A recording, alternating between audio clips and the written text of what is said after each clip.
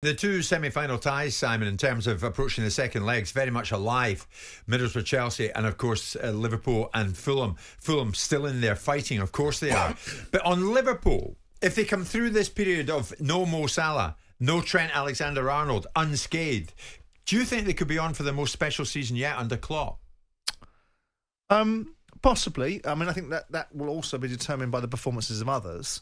If Manchester City don't hit their straps, which I have no indication that they won't, then it can be an opportunity for Liverpool to be doing something quite significant. Obviously, the Champions League isn't in that mix, so that's not available to them. Oh, it is, isn't it? Of course they are. No, they're in the Europa League, aren't they? Europa League, yeah, of course. So that's not available to them. Yeah. But look, this Liverpool side, as has been described by the Liverpool acolytes, Souness and Danny Murphy, has so much about it and has so much goal power in it. Yeah. And so whilst Salah will be a loss to them, they have the ability to be able to overcome a loss by giving other players, in the same way that people suggested that once Harry Kane stepped out the door at Tottenham Hotspur, that was game up and game over. Liverpool have the ability to overcome sides like Fulham simply because they're a better team. And at this moment in time, they're in an irresistible vein of form. And they believe they can beat anybody, and that's the first start point in any conversation, in any sport or any business. And they've got a manager that is, to me, I think, the best manager, if not close to it, in world football. I know that the statistics will tell you that Guardiola is. I know that. What, better than Pep? Well, if he had the same resources as Pep, I think he might have achieved the same things. Now, the argument will be, what style of football do you like to watch? I like to watch Liverpool style of football more than I like to watch Manchester City's.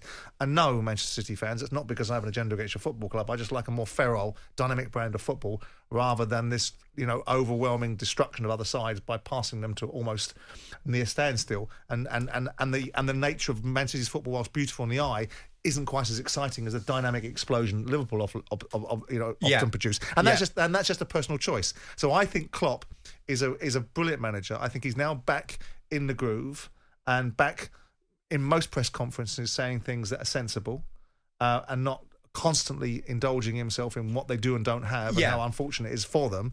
And I think he's an outstanding manager. I mean, it's often said that Ferguson, one of his many qualities was how he could reinvent the Manchester United side after a bout of rebuilding. Yeah. The greatest managers, I think, are measured by their ability to do that, are they not? And Jurgen can do that. I mean, I'd never heard of Conor Bradley, and he comes. Kelleher, the goalkeeper, I knew he'd got a run out around this time. Gravenberch, I'd never heard of him, and he comes and he catches Alexis McAllister, we knew about, but he takes him from Brighton, slots him into his setup. Sure. Rebuild. I mean, again, it's a metric. It's one of the metrics. Yeah. But we're not talking about rebuilding from scratch. In days gone past, Liverpool took Mark Lawrenson from Brighton. It's not an unfamiliar territory to take club players from lesser clubs and put them into a space where they can play with better players and enhance their own abilities. I think that it's quite a decent thing to be able to achieve, obviously, but it's not. If Liverpool, when we talk about rebuilding Man United, they had the embarrassment of riches of the economic power to be able to do precisely what they wanted for most of the noughties and the late 90s. Yeah. Liverpool's is slightly different. Whilst they have an economic precedence over other football clubs, they don't have quite the resources that Manchester United have, Manchester City have. They, more often than not, have to sell to balance their books, to be able to get the income, to be able to generate the returns that they need to have to buy the players that they want. So I think there's an element of difference about this thought process about what Ferguson did. When Ferguson decided Yapstam was gone, or David Beckham was gone, or someone had stepped or run past their sell-by date, or he needed to get rid of Paul McGrath or Norman Whiteside at the beginning, all these other players, it's because he had the ability to be able to flex and build from the basis of having enormous financial resources. Now, Liverpool are no slobs. No. They're not chopped liver as far as finances are concerned. But I think that what he's done is he's addressed the problem that everyone knew that was coming, or saw that was coming, except Souness last year, which was the loss of certain players in the middle of the park created a lack of energy in Liverpool that they didn't replace for a period of time. And now he's got the balance back right. Sure. And, he's got firepower. This was Liverpool who were fifth last season. And now we're talking about them potentially having their best season ever. But there's also this analysis and that gets trotted out with Klopp about this rock and roll football, this heavy metal football that saw itself almost implode at Dortmund, where teams run out of energy and they have to replenish and refresh. And because there is a level of intensity that Klopp demands and expects from his players in the manner in which he plays, it does mean that he's got to think very strategically about when players are coming to the end of their cycles and being able to recycle them to be able to build a great side. And you see these, they didn't defend their title very well, did they?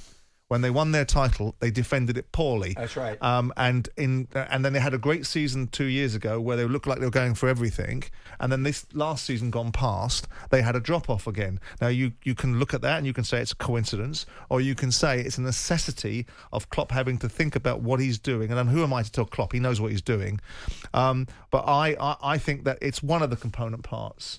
It's not the only part. It's a component part of what makes a great manager is the ability to rebuild. But when we talk about rebuild, it's not a decaying building that's fallen to the floor. No. These are buildings that are pretty foundations solid. are there. Yeah, absolutely right. Fulham, we haven't forgotten about you. Still very much in the tie, as we stress, just as Middlesbrough, of course they are, in the tie with Chelsea, having beaten Chelsea at the Riverside 1-0 the other night. Who's to say it's not a Middlesbrough Fulham final? Having said that, Liverpool look very much in the mood to do something not just in this competition but in others as well.